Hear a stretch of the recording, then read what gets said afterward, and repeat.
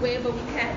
So with this project, Chris, our regional manager, he came through with the idea that we should affiliate with you guys and then have this campaign of giving to the poor as well. So we're very, very fortunate as HIP. Our culture is Tikuna Kunye. So part of our culture is Tikuna Kunye, which means growing together.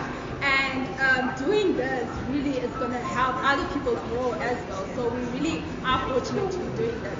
So we're very happy. What is your aim with this whole project with Rosestad?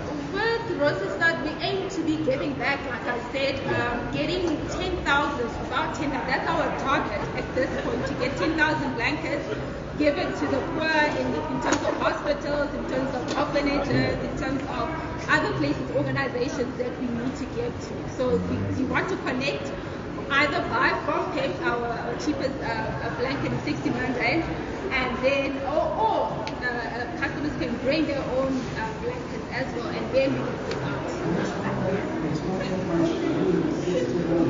It's not that much at all. I mean, you know what? The last time people were giving and challenging other people as well. So that's the whole point.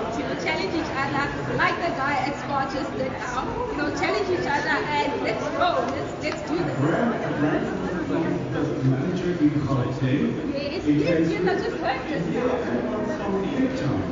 Yes, Chris is talking to Johan just now about it. So we've got 1,000 rand that we're going to cash up just now, and we're going to get a whole lot. So we're trying to get that going. So I really hope that everybody can dig deep in their pocket and in their heart to actually help out. Thank you so much for your involvement, and we appreciate you guys.